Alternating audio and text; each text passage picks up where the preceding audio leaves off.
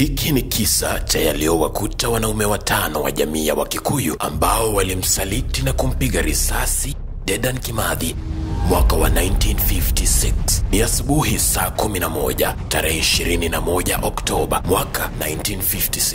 Kiongozi wa Maumau Dedan Kimathi ametoka kwa nyumba ya mpenzi wake kijijini, anarudi mafichoni yake katikati ya msitu wa Aberdare. Alikuwa ameingia kijijini jana yake wakati wanakijiji wakikusanyika kutazama sinema ili asitambulike na polisi wa kikoloni. Kile Kimathi hakujua ni kwamba uwepo wake ulikuwa umegundulika na wakoloni kujulishwa. Tayari maafisa walikuwa wametumwa kumsubiri katika mtaro unaogawanyisha kijiji na msitu asubuhi, ambayo ndio ilikuwa njia pekee ya Kimathi kuingia kijijini. Wakati Kimathi alipoingia tu mtaroni na kuanza kuvuka, askari mmoja, Ndirango Mau, akamuona kwa umbali. Ndirango anamuonyesha mwenzake na wanaanza kusogea polepole. Wanapaza sauti na kumwamrisha Kimathi asimame na kujitambulisha mara moja, kwani hawakujua alikuwa nani. Kimathi anapowaona anaanza kutorokea upande wa msituni, lakini wanamfuata. Alipofika na kuanza kupanda kutoka mtaroni, risasi ya Ndirango ikampata pajani na mguuni chini na kumwangusha mara moja asiweze kutoroka tena. Walimpata papo hapo amepigwa risasi 2 na wanakijiji wakaamrishwa kumbeba hadi kituoni cha polisi. Zawadi zilizofikia shilingi milioni 3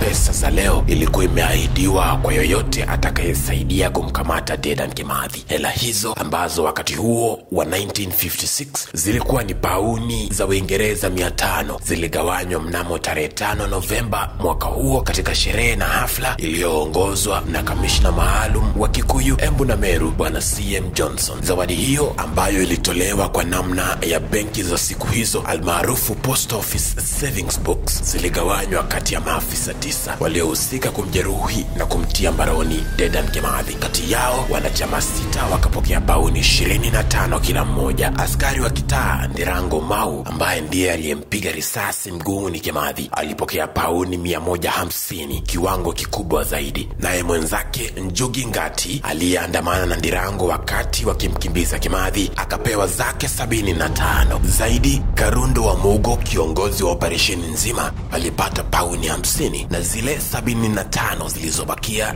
zikatumika kufanya sherehe ya maharage kwa polisi wote wa kikoloni katika kata nzima ya Tetu Kaskazini, Nyeri. Akizungumza kwa Kiswahili, kamishna huyo wa kizungu aliwahutubia wanapolisi hao wa Kiafrika 300 waliopiga gwarinde lenye bendi na mziki kwa heshima yake. Alitangaza kuwa kutoka siku ambayo Dedan Kimathi alipoingia msituni hadi pale alipokamatwa, miaka 4 ilikuwa imepita na jamii ya Wakikuyu ilikuwa imesumbuliwa vya kutosha. Aliapa kujaribu kwa kila namna kurejesha hadhi na heshima ya jimbo hilo la Mlima Kenya ambalo lilikuwa chemichemi ya vita vya Maumau. Kisa kizima cha kilichowatokea waliopewa zawadi hizo za pesa siku hiyo kinaishi kusimuliwa katika miji, vijiji na mabaa Mlima Kenya hadi wa leo. Furaha ya waliolipwa kumsaliti Kimathi haikudumu kwa muda mrefu, kwani majirani na marafiki walianza kuwakejeli. Hata watoto wadogo waliwasimanga na kuwatusi hadharani. Ndirango Mau aliyempiga risasi Kimathi aliamua kutumia pauni zake 150 kununua basi ndogo aina ya minibus. Alinuia kuitumia kusafirisha abiria kutoka mtaa wake wa Kamakwa, Nyeri, lakini usiku wa manane watu wangetumia mawe na bidhaa butu kuandika matusi na kuharibu katika bati la gari hilo maneno kama mudhirimu wa Kimathi, ambayo ilimaanisha sehemu ya mguu ambayo Ndirango alimpiga shujaa huyo risasi. Angelipaka rangi tena, lakini bado wangerudia kuliharibu tena kwa maneno hayo hayo, mudhirimu wa Kimathi. Hakuna yoyote nje ya familia yake aliyekubali kulipanda gari hilo.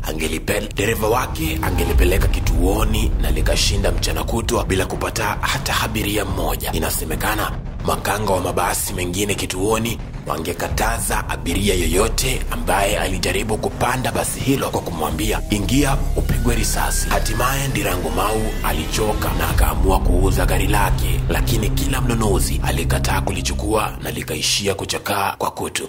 Basi akaamua kununua lori la kubeba mizigo akiona huenda lingempa faida, lakini alipoliweka barabarani bado likapatwa na msiba ule ule. Pesa zake zilizobaki akafungua mkahawa wa chakula, lakini alipoamka siku iliyofuata watu walikuwa wameandika maneno mudhirimu wa Kimathi kwenye ukuta wa mkahawa wake. Hakuna aliyeingia kununua chakula hapo, hata askari wenzake wa kikoloni. Ilifika mahali Ndirangu akaamua kubadilisha jina lake ili watu wasimjue, lakini hata hilo halikuzuia jamii kumtenga yeye na familia yake. Baada ya Kenya kupata uhuru, Ndirangu Mau alitokea kwenye redio na magazeti mara nyingi akiomba msaada wa serikali asipate. Na je, wale wengine waliopokea pauni 25 kila mmoja walishia vipi? Wote 6 walishikana na kununua lori la mizigo, lakini sawa na lake Ndirangu Mau likakosa kazi na watu wakawatenga. Wanao na vizazi vyao waliishi kudhalilishwa na kutengwa na jamii, na hata walevi walipopita boma zao vijijini walisikika wakisema, nyamazeni kwanza tupite boma za wasaliti ama ngati. Ndirangu aliaga dunia mwakani 1986 akiwa maskini hohehae.